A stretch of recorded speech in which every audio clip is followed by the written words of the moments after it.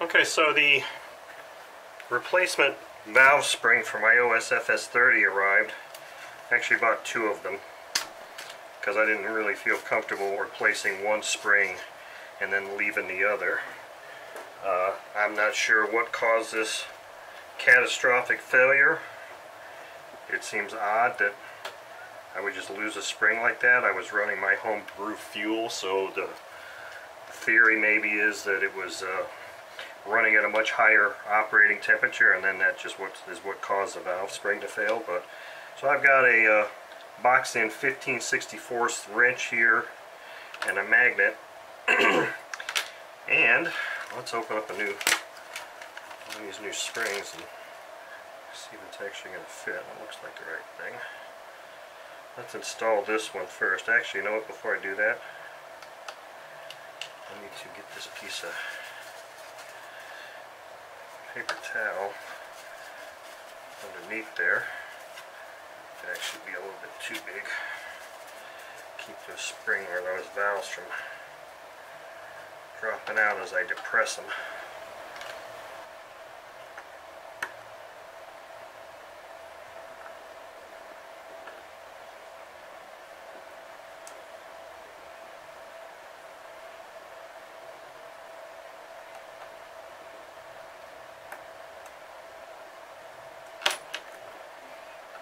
Okay. Thank God that valve spring is in, or that retainer. Holy crap, that was a lot harder than it needed to be. I'm almost real hesitant to change this one out here, but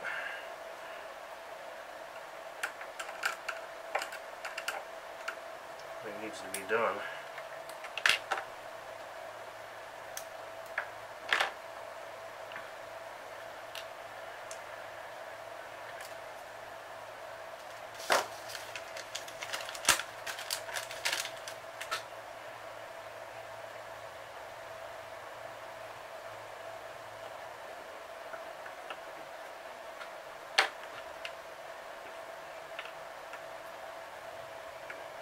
There, I did that one in less than 30 seconds, whereas the other one took me like 5 minutes to do. So, take that out. Valve springs replaced. Now the engine can be reassembled.